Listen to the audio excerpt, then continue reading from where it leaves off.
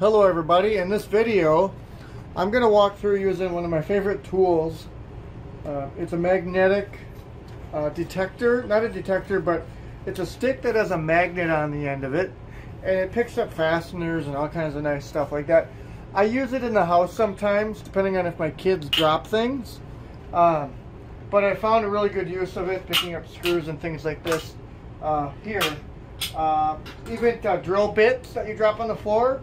Those drill bits that you're like trying to exchange them out of your different drills or impact drivers and things like that, and they fall on the floor. So I just picked up a bunch of these, just scoop these up, real simple.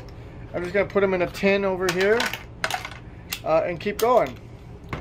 Call it the lazy man's tool, I guess, or lazy person's tool, but I find this a lot easier than just getting on my knees and looking around, and I don't know. It just works for me. So I can just keep going here. Good surface area. You just keep picking them up, pick up wherever you see them.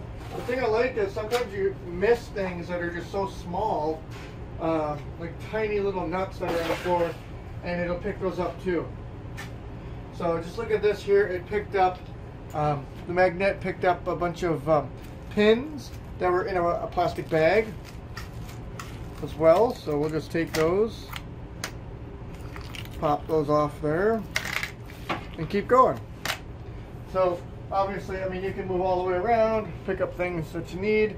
If you don't know where they are, great. But what this is going to do is basically give me enough stuff to either pick up now or scoop up with a broom or something like that. But I could just keep going here until I feel comfortable.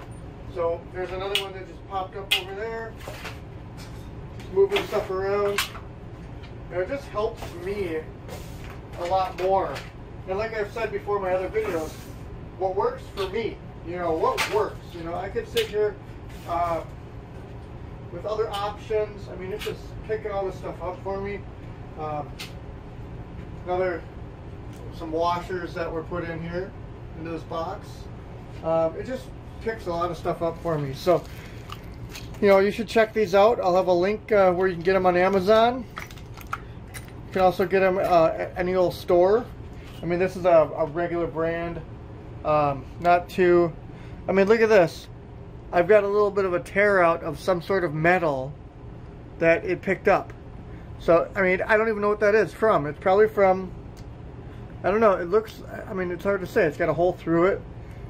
But it's a piece of metal. Tiny, tiny speck of metal that was picked up here as well. So, definitely check this kind of a tool out. I love these things.